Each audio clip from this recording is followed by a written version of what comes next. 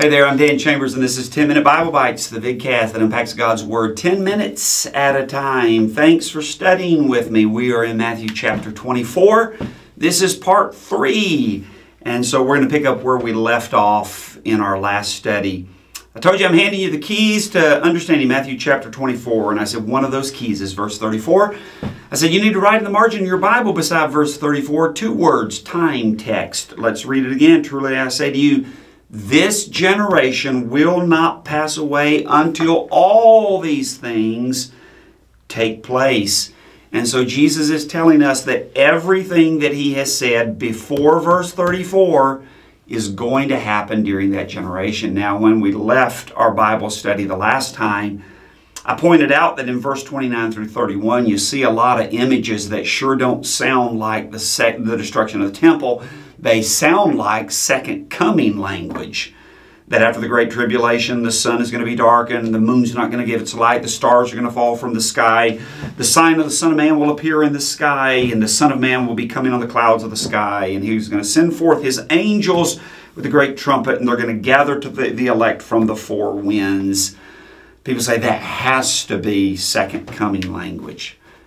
No, don't forget the time text. That's the key, one of the keys to Matthew chapter 24. This generation will not pass away until all these things take place. Okay, one of the things that I said to you in our last episode, though, was some people change the meaning of generation. They say, well, Jesus can't be talking about just those, His contemporaries, those who were living when Jesus lived. Because this is second coming language here, especially verse 29 through 31. Everybody can see that. And so it has to mean something else. I got a couple of Bibles with me. I'm sure you see them sitting here. I brought these just to show you how people sometimes change the meaning of a word. In this particular Bible, this is the New Inductive Study Bible, one that I just pulled off my shelf. It has some footnotes and things like that. And this is pretty common in Matthew chapter 24 and verse 34, what you'll often see. By the word generation, they do have a footnote. And when I check what the footnote is, it says, or race.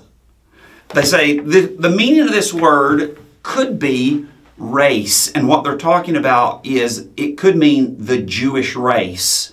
And so if you apply that meaning to the word, then you can say, okay, what Jesus is saying here is that the Jewish race will not pass away until these things take place. Okay, there's still obviously Jews around.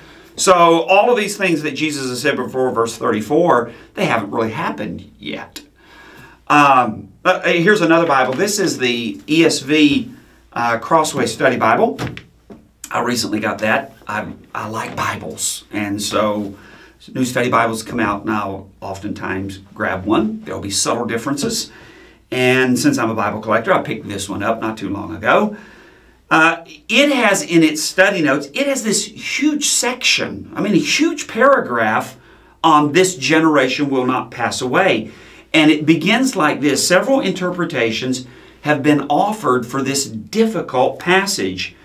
And then it expounds on 5 different interpretations that have been offered for this difficult passage, it says. This is what you typically find in a lot of study Bibles. When it comes to this verse, they try to find or suggest that there may be a different meaning to the word generation.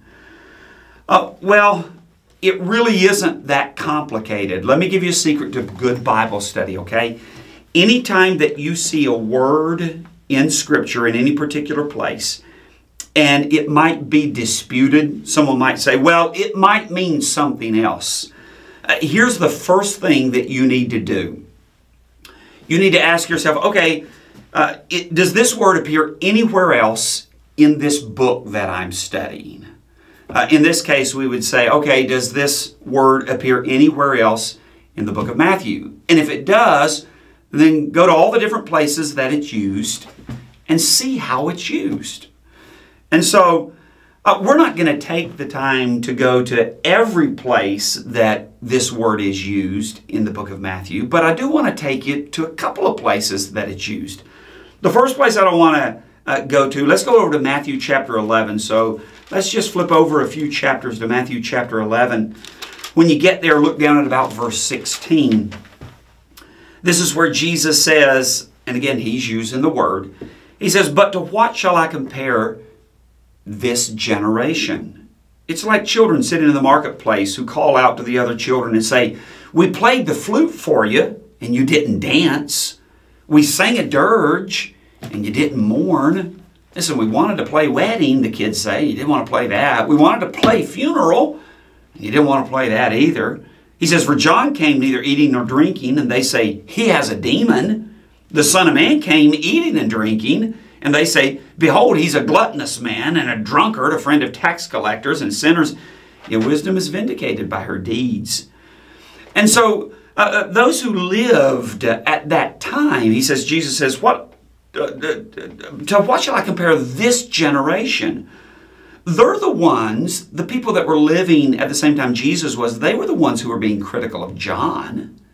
And they were the ones being critical of Jesus. They criticized John for fasting, and they criticized Jesus for eating and drinking.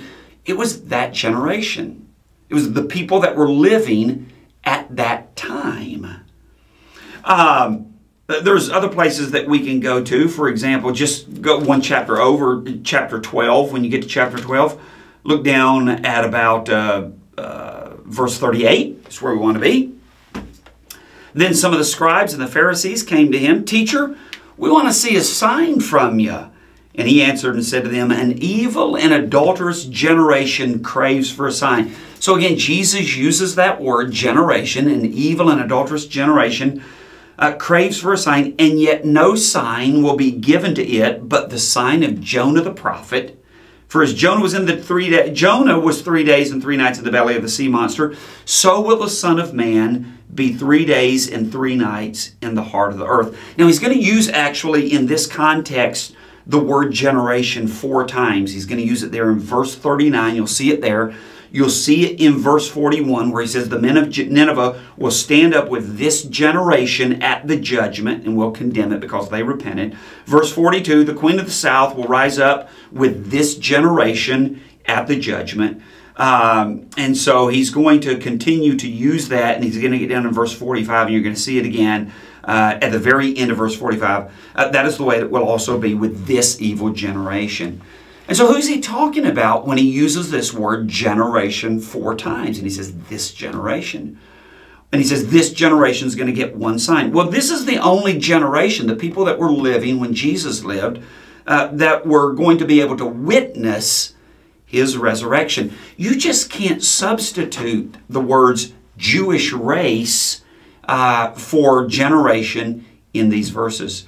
Hey, let me give you one more, okay? I know we're kind of really dealing with this at length, but that's okay, because as you've seen, what you're going to find out, a lot of people, as they're trying to understand Matthew chapter 24, they're going to change the meaning of the word generation there. That's why I say Matthew chapter 24 is one of the most misunderstood chapters in all of the New Testament. This is one of the reasons. One more place, I promise. We could go to more, but we're just going to look at one more verse in Matthew where the word generation is used. First chapter of Matthew. Turn over to Matthew chapter 1. The genealogy of Jesus is given here.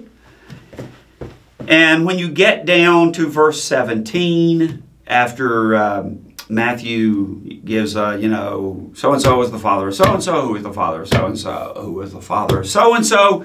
You get down to verse 17, he says, so all the generations from Abraham to David are 14 generations. From David to the deportation to Babylon, 14 generations. And from the deportation of Babylon to the Messiah, 14 generations. And so again, you can't substitute the word Jewish race there. This is talking about a generation. And so we're talking about the average lifespan of a person, 30 to 40 years. And so we go back to verse 34. The time text is one of the keys to unlocking Matthew chapter 24. Jesus uses that word generation throughout Matthew, and Matthew uses that word in its normal, ordinary sense. of the people living, in the neighborhood of 30 to 40 years. And so we take it at its face value then. Contextually, he's talking about the people who are living at the same time. This generation will not pass away until all of these things take place. Well, what does that mean about verses 29 through 31? Hey, we're going to get to that in another episode of 10 Minute Bible Bites. Thanks for studying with me.